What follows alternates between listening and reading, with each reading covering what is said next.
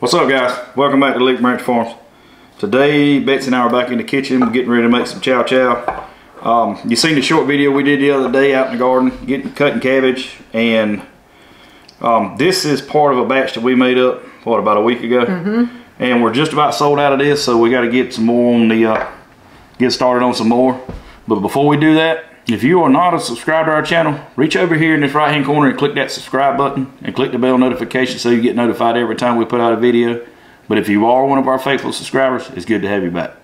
Alright, so before we get started, there's a lot that goes into making this stuff. It's not just like a one and done type thing. It takes how long to make this? 24 hours. So 24 hours into one batch, and we've got to get started on it tonight so it'll be ready to put in the water bath tomorrow night.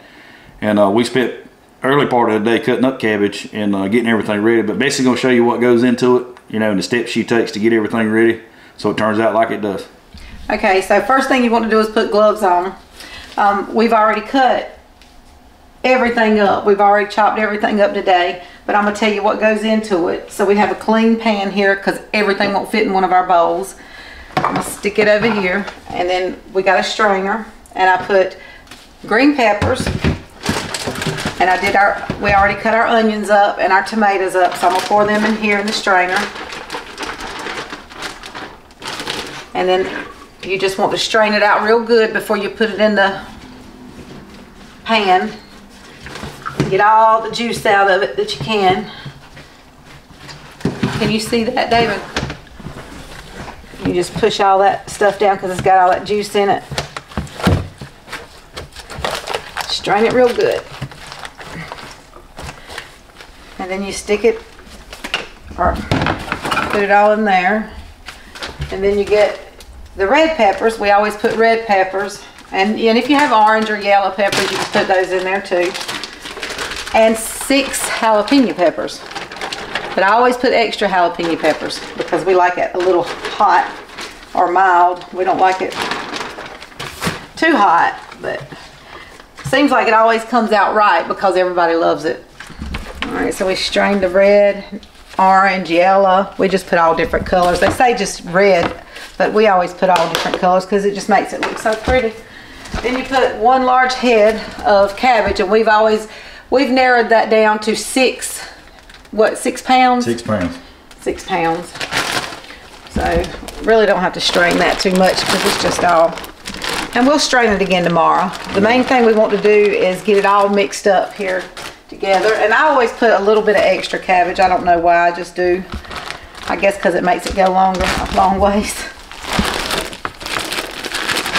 So that's about maybe 6.5, 7 pounds. And chop it up fine. A lot of people like that cabbage chopped up in big chunks, but it looks so much better when you chop it up fine. And then the colorful stuff you can do a little chunkier, but you need to mix all that up. So we have our tomatoes, our cabbage, our peppers, the green peppers, the bell peppers, and we have our colorful peppers, the red peppers and yellow and orange. We have our large head, a little bit larger though, because I always use a little bit extra, chopped up. And we have our 6 hot peppers, jalapeno peppers. And we have the onions in here. So we're gonna just kind of mix it all together here, mix it as good as we can so we can pour the cup of salt. Well, it's a ½ cup of salt, but I always put a little extra because all you do is kind of strain it off the next day, and then you start making your pickling liquid. So this looks really good, and it smells like heaven. It smells like pico de mayo. Is it de mayo? Pico de something. Okay, you get it mixed up really good, and it smells so good when you're mixing it up. And it looks really pretty. You got all those colors in there. Just mix it real good. See, I didn't even get those peppers at the bottom. Make sure you take the large chunks out. And try to get all that at the bottom lifted up here. This is gonna be, see, I got a big old chunk right there. Okay, just mix it real good, and then we'll pour our pickling salt over it and let it rest overnight and start back in the morning to make this second batch of Chow Chow. Get it all level. Big chunk here. Okay, so we got it all mixed up now, and we're gonna pour this salt, sprinkle salt over the top of it. And that's pickling salt, right? Pickling salt. We're gonna sprinkle it over the top, and then we're gonna cover it up, and we're gonna let it rest overnight, and then we'll start back in the morning straining it and making our pickling liquid, and we'll see you in the morning. Okay, it's the next morning, and we got our Chow Chow out of the refrigerator after setting all night, and we're gonna put our gloves on, and I'm gonna put my gloves on, and he's gonna hold it over the strainer, and we're gonna pour it in the strainer and strain it out. Okay, and while it's straining, we'll show you how to make our pickling liquid. All right, I'm gonna put my gloves on while David's going to get the tub, and we're gonna pour this into the strainer a little bit at a time. Let's do the corner. Well, I'll hold it. Put it down in here. There we go. And then you hold it up while I strain it and get it in there. It's hard to work with this big old tub, but we make so much of it, we got to have it. It comes in handy. We need some more of these, don't we? All right. I'm going to take out a little bit at a time and get as much as I can in the strainer, and then we'll pour it into the pot a little bit at a time. So you want to get it really good and strained as much as you can, so press down on it. And if you can find one of these strainers, it's the best ever because they hold a lot. Okay, so we're going to add our 4 cups of vinegar, and then 2 cups of water, 6 cups of sugar,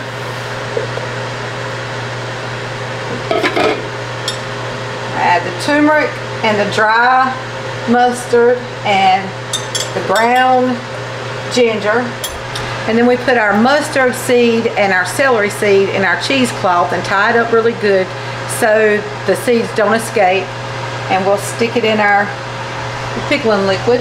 So we got everything in here, all of our ingredients, and we're going to stir it until the sugar dissolves. So then we can add our Chow Chow mixture and bring it to a boil and boil it for 3 full minutes, and then we can add it to the jars. All right, so now our sugar's melted, and we're gonna add it in a little bit at a time. And then we'll stir it in, and then wait for it to boil. Okay, so we got it all in here, and we're waiting for it to boil so we can time it, and it looks so good. Okay, it's come to a boil now. You can zoom in on it, and it's boiling, so we're gonna let it boil for 3 minutes. Okay, Google, set timer for 3 minutes. Sure, 3 minutes, starting now. Right before you ladle it, I always like to put some hot water over the lids. The Chow Chow over here is ready to ladle into the jars, and David's going to start ladling. Man, it looks good, don't it? Mm-hmm. I think we put more red peppers in it this time. It'll be so pretty. Where you want to get it, just a little. Alright, he needed that doohickey. So, tell him what you got. I got the thing to pick up the lid to get the air bubbles out. There you go. Alright, so I'm finished ladling the last of it into the jars. We're going to have to go back and top off some of them with a spoon to get the headspace right, but Betsy's going to get the air bubbles out, and it should drop a little bit. So we're going to adjust the height. Do you have enough to fill this one up? No. Oh man. No.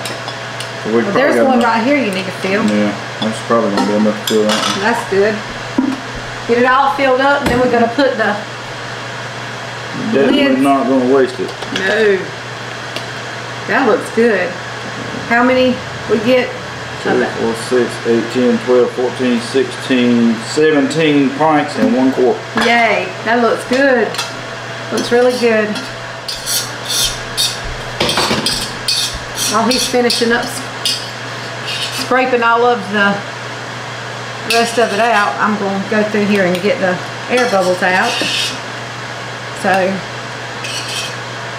you just want to go around the side of the jar and then kind of stick it in the middle. Okay, when we get through getting the air bubbles out, what we'll do is we'll wipe the rims off, put the lids on, and stick them in the canner. We're going to wipe off the rims. David, you already wiped off a bunch of them, didn't you? So you got those 4? Yeah. So it's important to get the rim clean so it makes a good seal.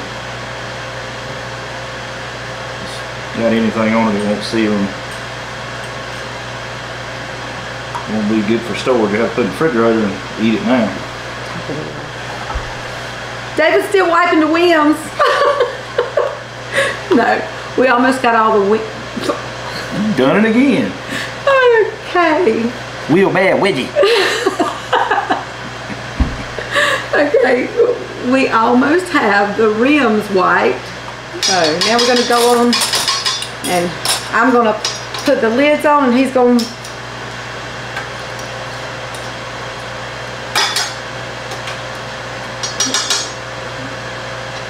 screw the top on.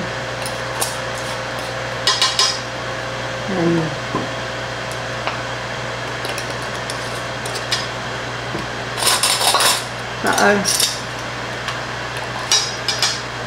tap the water off, the hot water off the lid, and try to keep them as upright and still as possible so the food inside don't wiggle around and get in between the lid before you can start water bathing it. It's hard to pick these lids up. Some of them stick together.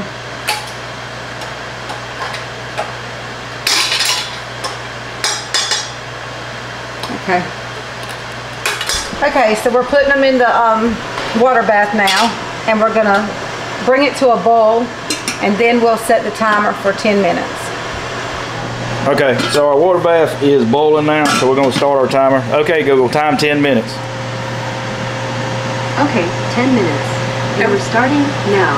Okay, and while it's boiling, that's a good time to go ahead and clean up everything. And like our wonderful pot here, that's a good pot. I love my pot. And Jace is gonna clean the ladle up. Watch him. How do you clean that ladle up? Oh boy, that's good, ain't it? All right, so the first batch just came out. Betsy's gonna get those out of the canner and then sit them to the side, and then we'll get the second batch ready to go in there. Make sure all these are gonna pop.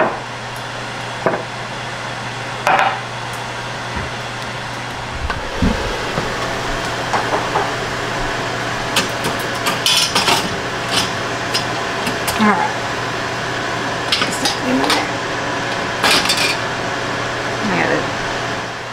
All right, guys, so we got the first batch out. We got 9 pints out of the first batch, and we got actually 7 pints and 1 quart left to do.